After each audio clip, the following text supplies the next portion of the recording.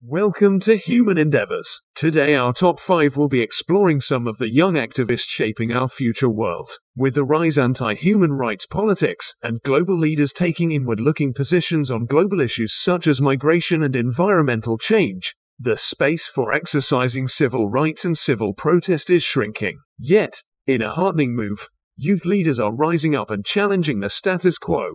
Their voice is no longer drowned out by strongmen politics and anti-human rights rhetoric. They're pushing back and reclaiming their space in the world. Without further ado, let's start off this list at number 5. With Adesanya, the failure to tackle the climate crisis could become the greatest human rights violation in history, but young people around the world are determined to take action by leading the battle for climate justice. Adesanya, a youth leader from Belgium, is at the forefront of this fight. I've always had a connection with nature, but in Belgium, climate change was just something we talked about. As a young person, I knew I had the opportunity to make an impact. Inspired by world-famous young activist Greta Thunberg, my friend and I joined forces and started striking for our future. The first time we staged a strike, there was 350 of us. At the second march there were 15,000 people, and by the third 35,000 young people were striking, said Adelaide. Climate change is real, and adults need to start taking responsibility. We took a risk by skipping school, but it's what we have to do if we want to make change happen. We continue this list at number 4 with Karen Watson-Farrer. She's a keen campaigner for women's reproductive rights, and she's calling for safe and legal abortion in Chile.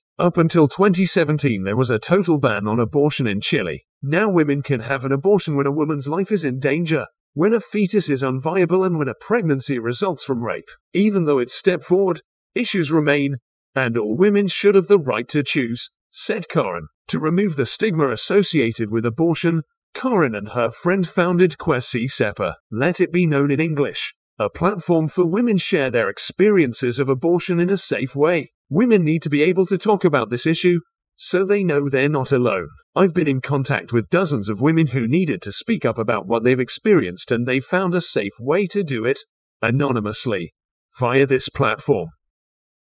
At number 3, we have Brian Montsalve. Human rights defenders from Colombia face continued threats and targeted killings. The Office of the UN High Commissioner for Human Rights reports that at least 105 human rights defenders were killed in Colombia between 2017 and 2018. Brian Montsalve, a 20-year-old psychology student from Colombia, is part of Human Rights Colombia, an NGO working to protect and defend human rights in his country. Brian's family was forced to flee their home due to the political unrest in the country, and this experience has encouraged him to fight for the rights of others. My father once said, "You have to fight for your dreams, and when you fight for your dreams they become a reality." That's why I am a human rights defender. I know how it feels to be threatened and attacked, and I would never want anyone to feel that way. Everyone is able to make a difference, and together we can change the history of Colombia.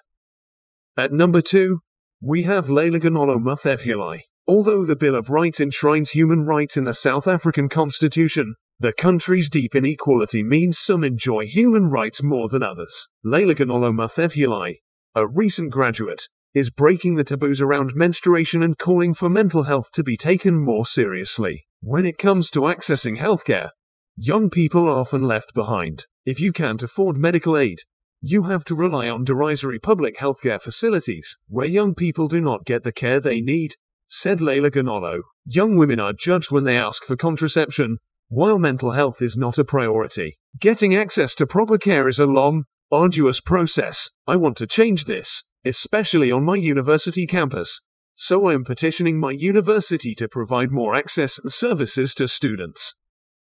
At our number 1 spot, we have Miho Kawamoto, a young activist from Japan. She's leading the charge when it comes to educating Japanese society about their human rights and the importance of tolerance. In Japan, no one tells you about your human rights or that refugees and migrants are entitled to them too, said Miho. Recent figures revealed that the Japanese government approved just 20 out of almost 11,000 requests for asylum in 2017. These numbers are insane. It made me realize how this lack of knowledge around our rights makes us forget about the rights of others. I want to change this narrative and make sure I am doing everything in my power to support refugees and asylum seekers in Japan.